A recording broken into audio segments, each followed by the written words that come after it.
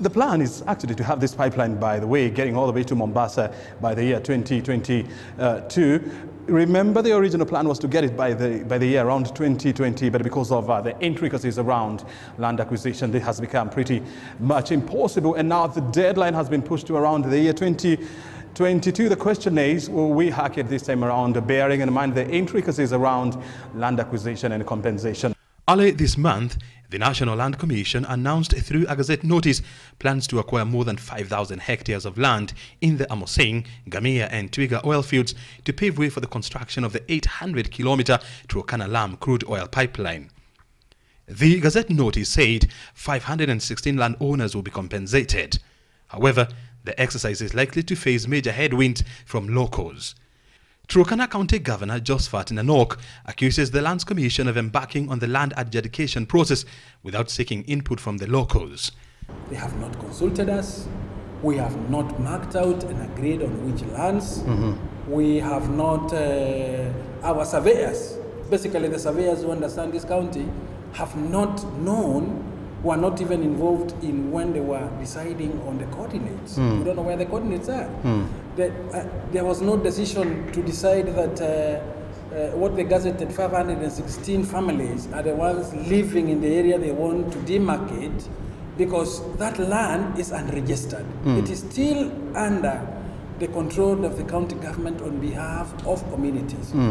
Though NLC says the affected land belongs to the 516 identified landowners, local residents claim the land in question is communal and all residents should be compensated. This new row is likely to delay the construction of the 100 billion shillings oil pipeline between Lokuchar and Lamu, which is already running behind construction schedule.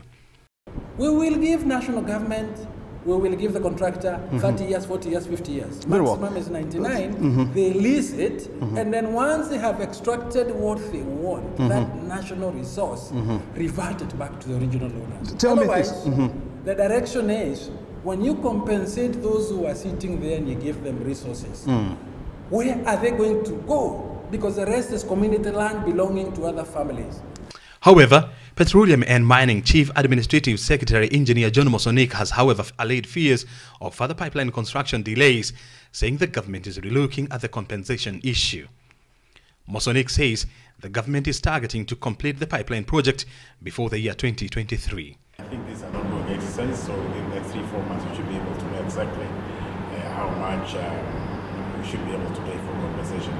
But again, I'll tell you that whenever there is indication that the pipeline is passing through a given area, there are speculators, there are many people who goes along, so quite often you find the prices are high. But still, I would say whatever is going to happen will be a fair kind of value market rate and so on, not based on what it was speculative kind of purposes. The pipeline will be 821 kilometers long and will transport around 80,000 barrels of oil per day from Lokuchar oil fields in northern Kenya to the Lamu seaport.